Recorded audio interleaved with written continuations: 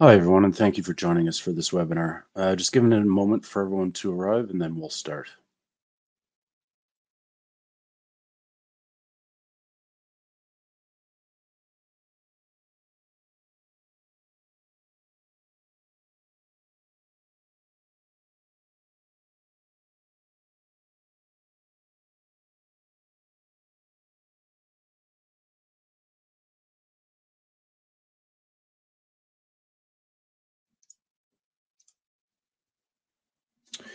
Hi, everyone, and thank you for joining us on this webinar. I'm just giving it a moment to let any stragglers join, and then we'll jump right to it. It's worthwhile to mention there is a chat window. I won't actively be monitoring it during this webinar, but Anne Fleur will be monitoring it and letting me know of any questions that might come up for the Q&A period at the end. My hope is to keep this within the 15 minutes kind of window. We're going to quickly review a few things and open up the floor for questions or comments if there are any.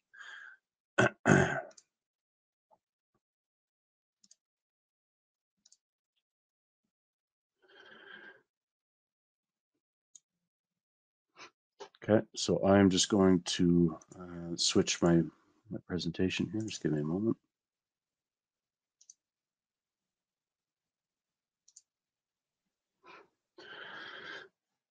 Okay, so like I said, everyone should be seeing a landing page right now. Let me know if you're not. Um, so thank you again for joining us for this webinar. Our main intentions is to cover kind of new things that we're developing within Goldspot and Geotic itself. Um, and right now for this webinar, we're going to focus on our revamping of the preview window and a bit of an upgrade to our master satellite syncing process. And I'll kind of review what that is as well.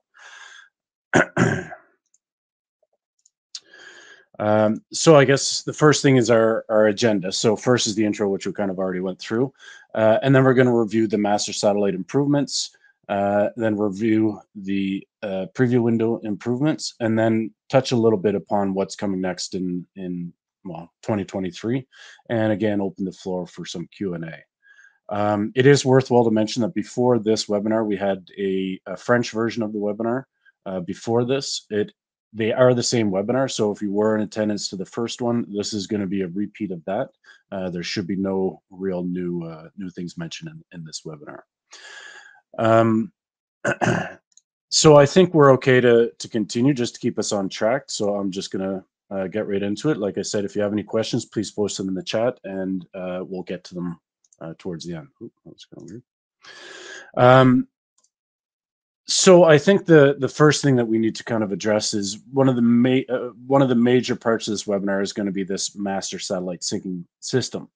Now that we made some adjustments, improvements to the process, so it's worthwhile to remind users how they can implement GeoticLog on their own site. I'm just going to turn on my laser pointer. So depending on your existing infrastructure, if you have some or not, we have the traditional IT infrastructure where you can host your GeoticLog database on the master, sorry, your master on the central database essentially for your company. And then a lot of the times, if you have that large of an IT infrastructure, you're going to also have a project level um, server available. And in that case, you can host your master database in the corporate server and then have a satellite database sitting on your project server. And users can connect directly to those satellite databases. It's worthwhile to mention too that it's scalable. So just I have just one site there, but we can actually have multiple sites that connect to it. So you can have multiple satellite servers as well, connecting to one central master. And we also have offline mode as well that comes with satellite databases. So a user can connect to a satellite database locally, like your site specific um, satellite database, and then do another checkout from there and go offline and work offline and then reconnect, and that'll sync up to your project satellite database, and then that'll eventually sync up to the master satellite database. If you do not have that existing site infrastructure, then we also have AWS or cloud-based infrastructure hosting as well. The benefit to there is everyone, regardless of how many sites you have, connect directly to the cloud, perform all their work, but we also have the offline mode as well. So users connect to the cloud and they can create their own satellite database, go offline, do their work, and go online and reconnect and sync everything afterwards. It's always worthwhile to remind users that they cannot host their Geotic database in a file sharing system like OneDrive or SharePoint or any of the others. This is a bit not complex, but it does pose some challenges with all the different types of file sharing services that are out there. So if you'd like any more information on cloud hosting or how you can implement a Geotic database, please reach out to us and we can address your needs specifically. So with that, we're going to um, get into a preview of how you would go about doing that. So if we are using that master satellite system, we're going to click on the project tab, and that's where you're going to see the synchro satellite option. If you click on that, you're going to see your satellite database that you're connecting to. You can create new ones or you can modify existing ones, but we already have one set up. So we're just going to select that default and you kind of see your master and your satellite from there. In case the mouse isn't too visible, I'll put a pointer around occasionally as well. So you can see our master and our satellite database, but we clicked on the selection because we want to actually specify which holes we're checking out. And it's worthwhile to mention it doesn't have to be one project specific. You can have multiple project holes checked out, and it's not just holes. You can check out your soil sampling and stuff like that as well. So once you select the holes that you want, you're going to essentially see everything listed in that same dialog. And on the right, you'll essentially see a bunch of different options. So we have the read-only option, which is kind of exactly what it says. We can check the hole out from the master satellite, or sorry, from the master database down to the satellite as a read-only. So it's a copy of the version only. The master editable version still resides in the master in this case. That's beneficial if you just want to refer to a drill hole and not actually be the owner of it and allow other people to continue modifying it. Of course, we have the modify. That's obviously going to allow you to modify. Anything that's set to modify will be set to read only in the master database, as well as we have a delete option. So that will not delete any of your drill holes. Let's be clear on that. What it really is designed for when you're syncing it back up to the master satellite, selecting delete will actually delete the copy of it from your satellite database, but the central master database will keep it always there. So the delete really is only for removing it from your satellite system. So from there, we can click synchronize and accept the defaults, or we're actually going to go to next. And here we can specify our users. So any users set up, you can check and say who you want to be able to edit this or not. Conversely, if you have your group set up, like core loggers, you can just select the group and all the users assigned to that group will do it. So from there, if we click next, it'll take us kind of to a final landing page where we can essentially see what's going to happen. So you can see we have a master database on the left and the satellite database on the right, and we have an arrow system that points kind of another layer of checks to our users to make sure that they understand that the data is flowing from the master to the satellite. If you're doing it the other way, obviously the arrows would be pointing the other way. And we have also implemented some more date and times stamps within the checkout process. So that allows another check of the users to make sure that they are copying out the latest version. Potentially, if you know someone that's editing it and they said it's checked in, you can actually check the time and say, oh, time and date, and say, oh, yours hasn't been checked in yet. Please go back and do that. So we've essentially put in a few more steps that allow users to verify this whole process. And we've also set UTC, so universal time zone. So instead of reading your local computer, we've actually decided to standardize and use the UTC time zone, so it won't reflect your computer's time zones. So clicking next will obviously check everything out and go through the process. Once that's done, you click close, and you'll notice that the project landing tab now has that information updated with who's locked it and the user that's had it. so ultimately, we have a bit more of a secure and visual process, I guess, for the users to check out. In the back end, we've done a lot of work on ensuring that the validation process is there, ensuring that each specific table is read over. Um, and if there is any problems within that data synchronization, there is more robust and detailed error messaging that might explain what's going on, so users can go back and address any issues that might come up. Um, so with that being said, because we did quite a bit of revamping of this satellite system, the master satellite checkout system, we are recommending all users who use this the syncing system to upgrade to this 8.2.11 version. So all users have those extra data validation and data check systems in place. So that's really it for our master satellite update. It's more just to inform users that one, the functionality exists, and two, that we've built in a lot more data validation, data checks into the process to ensure that the data is valid and safe and secure at all times. So that's all I really have on that satellite system, a satellite syncing system. If you do have any questions about that, please do put it in the chat, and I'll get back to it and address it here at the end. Um, so next, we're going to talk about the preview window um, revamp, for lack of better terms. So one of the things that we've focused on in the past few months of development at Geotech has been on the optimization of the source code. Optimization on the code and ensuring that everything is well, optimized, I guess that's in the terms, but also making sure everything is up to date and making sure all historical code is kind of gone. So because we're going into some of these areas and revamping and removing some historical code, it actually allows us to implement some updates as we're doing it as well.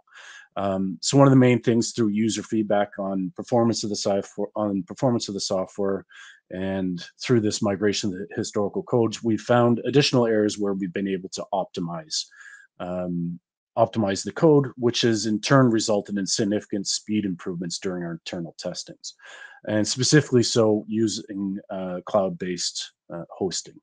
Um, we've it's really been substantial in some of our testing. So again, we do recommend updating because we've really optimized some of the code, and end users will hopefully notice that as well.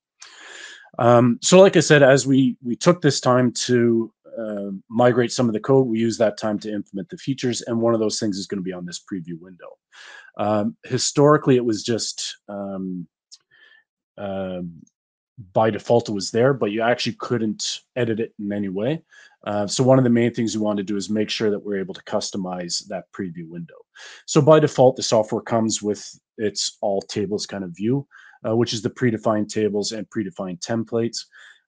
However, we can obviously now edit these templates to match whatever customization you might need. So you can select the default profile, or you can click the little pencil button on the far right, and that will allow us to edit the window. And it actually opens up in another window, and we'll drag it over here. Um, so from here, you can see it's a strip log essentially that we're using, but you can kind of see already, you can have a whole bunch of different strip logs lined up there. And as we get into each one of these, we can, again, go in and customize it. So the first thing is we can, customize the depths. We can customize the vertical headers that are there. We can customize and set it so it matches the page width. So if you're going to plot these out as well, we can scale things so it fits your 8.5 by 11 or whatever it might be. But for now, what we're going to do is just quickly step through a process of setting up our own.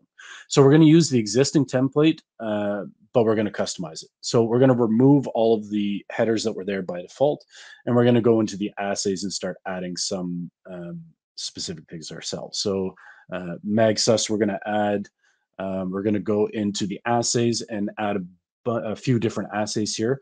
But again, it's worthwhile to mention, you can see that there's a symbol change here. So that's a calculated field where all these other ones are just regular assay result fields. So we're making sure everything is visual as our users go through it. So those defaults you can see populate now directly into our new kind of preview window, the default preview window, sorry. And from there, we can go in and alter things a bit more so it fits what we're looking to do. So we're going to go in and actually alter a few of these and kind of show you that process. So first, we're going to alter the mag sus, and you can see that we're going to turn everything to line graphs for now. So we're going to actually turn off the text, turn off the boxes, and switch the line, or sorry, switch the graph to a curve, essentially a line graph. From there, we can go into the line graph and change how we want it to look, our weight, our color, all those other things. So as we're stepping that up to that, so as we're stepping up through that, we'll sorry, I got distracted there for a quick second. But as we step through, we can see that now we change that bars to a line graph, and now we're going to do it for the other ones as well. So we're going to follow the same process. What I omitted on the first window was we can actually change our minimum and maximums. We can specify a lot of things so we can declutter the plots themselves. But again, we're going to go in and change the colors, change all the settings. Everything you see is really customizable, everything down to the widths of the lines, the colors that you use, the alignments, as well as pre-existing legends. If you have them made, you can color them based off legends that you've already predefined within GeoticLog. And again, the good thing to remember is that we can actually not, just because we said it doesn't mean we can't go back and change any of these things at any time. So there is a bit of a back and forth sometimes to make sure things are fitting the data and the view that you want exactly. So we're just going to quickly change all these over to line graphs. Again, if we don't like the color, like I said, that yellow is a bit drowned out in this, so maybe we'll go back and change that in afterwards. But for now, that's fine. We can see everything. And you'll also notice that the default Geotic table column names are there as well. Sometimes they are not very aesthetically pleasing. They have laboratory codes in it, analytical methods, those kind of things. So we can actually change it to be a user-defined text. So instead of seeing AU final, which doesn't make sense to users outside, we can actually change it to a custom field like AU grams per ton type of thing. And that way, all of our columns are consistent regardless of what naming convention is set up in the database. So really from there, we've now set up the template. As we zoom it up, you can kind of see everything. As we move down, you can start seeing very quickly and easily some correlations in your data. So it's a live link back to your data. As the loggers are entering it, they can see all that information. So we can save it, rename things to whatever we want. So we get a multiple, like I said, multiple templates set up. You can move through alteration, through assay results, through ore zones, et cetera, et cetera. And you can see all those listed there. And now we can see that preview window is now visible in our core logging data. And just like before, if we click on the intervals, it's live linked back to your data. So if you click on an alteration, for example, it'll take you to the alteration tab. It is worthwhile to mention when you're using these line graphs, it does work when you click on it, but if you think of that line, it's a very, very small line. So you have to be very precise when you click on it. So right now, that's one of the things we're going to work on is actually that hitbox for line graph to make sure that you can click almost anywhere in the area and it'll recognize that selection. Right now, you have to click right on the line, which can be sometimes difficult. And the default kind of views around it. So we can have the preview automatically updating, or if you don't want it to update as you're entering data, you don't have to have that done as well. We can zoom, extend, zoom to a specific area, all the kind of basic stuff you'd expect there. But we also have a magnifying glass. So if you want to kind of zoom in on a specific area, you can, as well as panning, those kind of stuff, as well as our data selection functionality as well. And that's really it for the updated preview window. Our hope and ultimately our eventual plan here is that we're going to have it be our live link to our data loggers. So as your loggers are logging the core, they're able to see kind of all the other column, all the other information, and start, interpreting their data and start getting some insights as they're logging, or the ability to go back and kind of look at different results as well. analytical results. Um, so like I said, that was kind of the overview of what's changed for the preview window. Um, but as you can see, there is with that integrated preview window, it brings another level of entering and viewing your data. It's easier to move around and visualize your data, as well as we're not limited to just what's logged by the core logger. What else can we do going forward? With ALS Goldspot, we can actually start integrating other stuff as well. And one of those is being things like tessellation. So if you do a tessellation plot, we can actually save that plot down to your preview window, and you can switch between tessellation, switch between your predefined strip logs, or any other things that might develop going forward. So with that little teaser, that brings us to our next spot.